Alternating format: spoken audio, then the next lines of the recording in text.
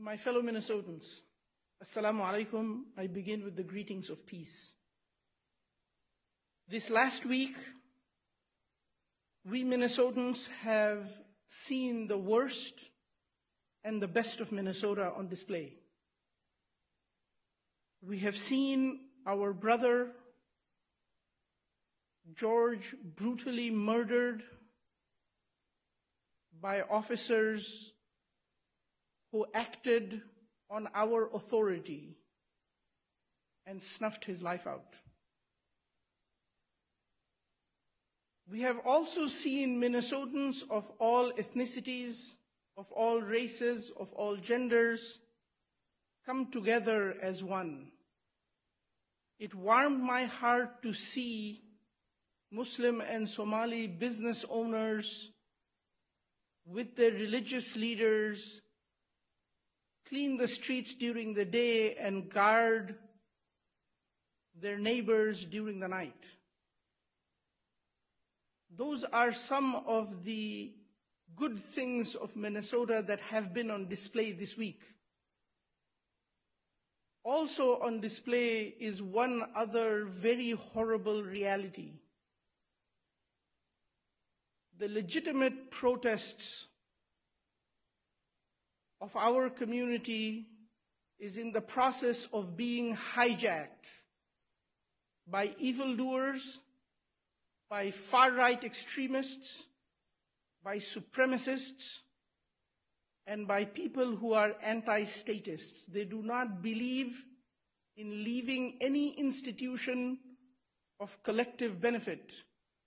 They seek to tear down and destroy everything and every institution that serves and benefits all of us. My brothers and sisters who are outraged in the streets,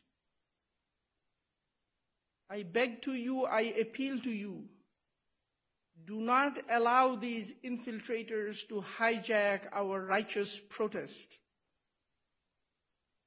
Do not allow them to commit acts of arson and hide among us, using our community as human shields to protect them from law enforcement.